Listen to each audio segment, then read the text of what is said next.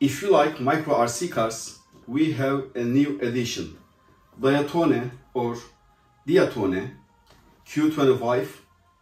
It comes with an FPV camera and a goggle, and this goggle includes also DVR feature. Okay, let's start reviewing it. Well, in the box we get the car itself with the SNT brand name, the VTX camera with 4 channels. This is the channel changing button. The car is rear-wheel drive, shocks on the front wheels, and there is no shocks on the back. The USB-C charging port, on off button, and the remote controller. Let's turn on the remote controller first. This is the power button, and when you turn on, it vibrates. Maybe you are going to hear it. Let's start. Sorry. First, I need to show you this. So, to open the battery compartment, yes, you need to slide this one and take this out to activate the battery. And when we open it, we see a 18650 standard lithium-ion battery. It is nice that it is included, but it is not nice that you cannot charge your battery, lithium-ion battery, through the remote controller, and there is no charger for it in the box.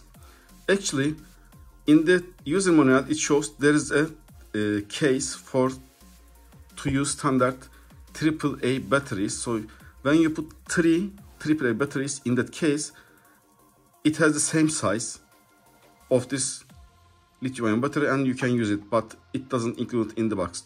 So they need to include a charger for this one, or they need to put that case into the box. Or you can have a charger, LiPo charger. I am lucky that I have it. Use this one separately. Okay. Battery in, turn on, see, vibrates. And to turn on the car, press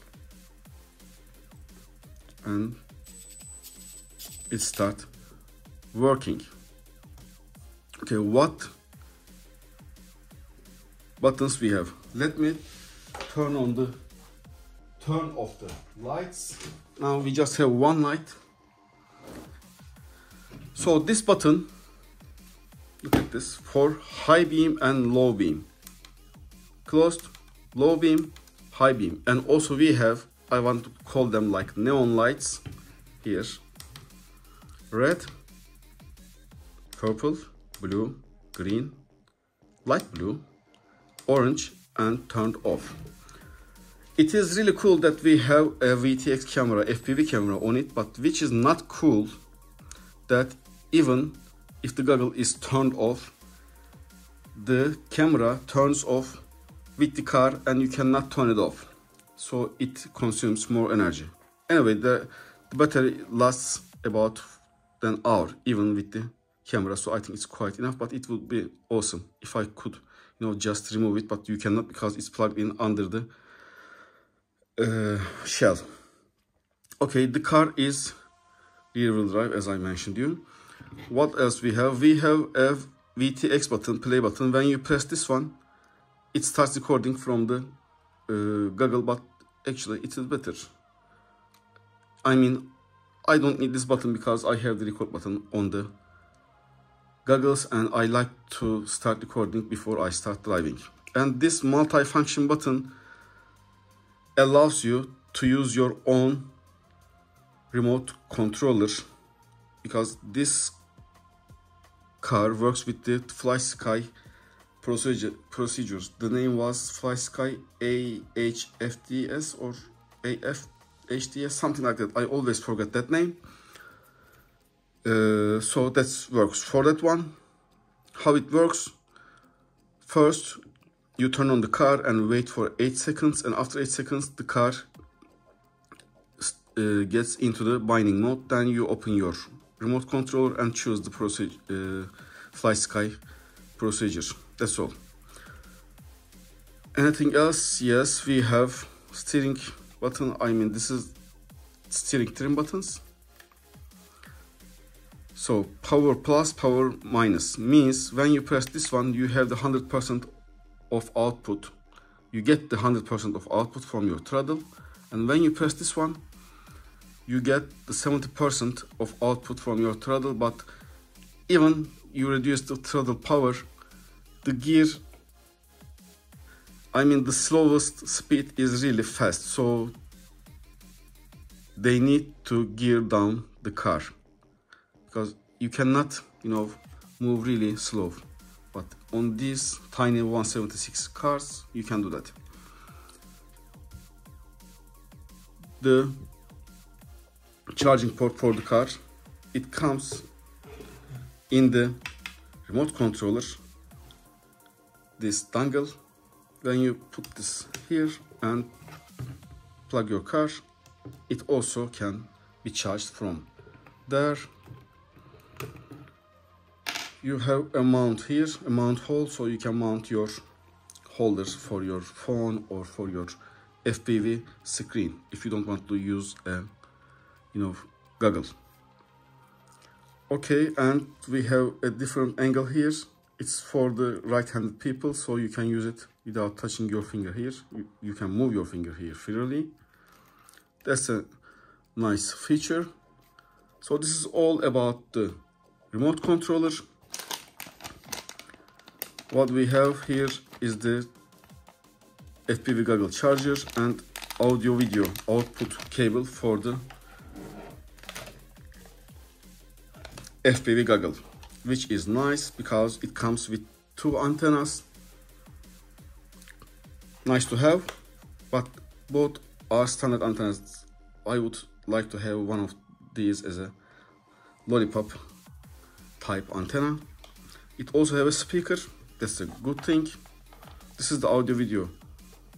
This is the audio video output port, micro USB charging port, and your micro SD slot, which is awesome because generally this kind of RC car kits comes with a FPV goggle without a DVR feature, so which means you can plug in your SD card and you can record what you see through your FPV goggle. And this is the record button. One press, start recording, channel changing button, band changing button, anything else. And the resolution is 800 by 480 pixels. The ratio 16 divided by 9. Okay, let's keep going. Jumping ramps comes with the box. Nice to have because they are really strong and thick, so you can use this even with your bigger scale cars. I mean, when I say bigger, it's for 124 or maximum 118 scale cars. 2 chargers and a keychain here, and one of the chargers, actually both of them, from USB-A to USB-C. Some stickers with the car styling and your user manual. Okay, these are all we have in the box. These are the features. Actually, not these are not the features. Sorry, one more thing. So I need to show you this again. I didn't remember if I show you at the beginning of this part. If I did, I'm going to delete this part. Low beam, high beam, neon lights, different colors, but I'm sure I didn't show you these. Turning lights and backward lights, and when you release, you have the brake lights for just a few seconds. Look, backward, release, neutral position, and you have the brake lights. This is a cool feature. And let's see, let me turn on the powerful lights. Now I would like to show you how the FPV view looks. Turn on. See, instantly we get the FPV feed, and actually it's quite nice for this kind of an FPV camera and the FPV goggle. And when you press this one, it starts recording, but I didn't plug in the SD card here yet. I'm going to plug it in while testing it, and we will see how it performs. Okay, the car is ready, so I'm going to start recording on the FPV goggle. It is started. Let's see how it performs.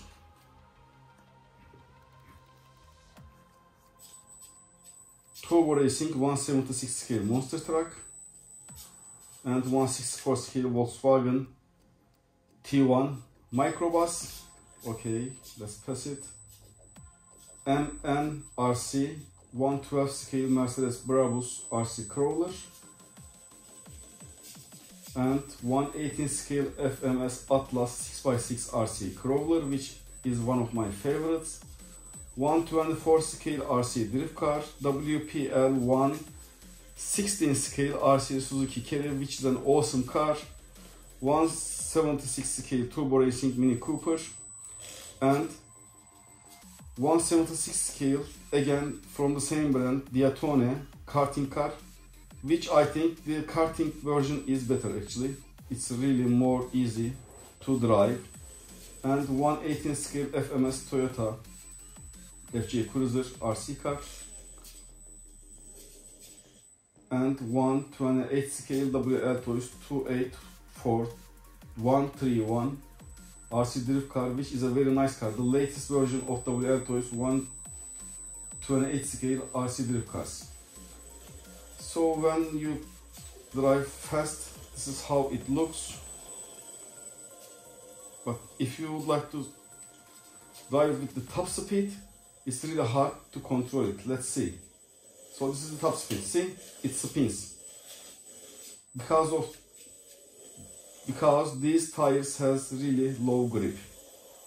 Anyway, if you would like to have a nice FPV RC car for indoors, this is one of your options, especially with its included FPV goggle with DVR feature.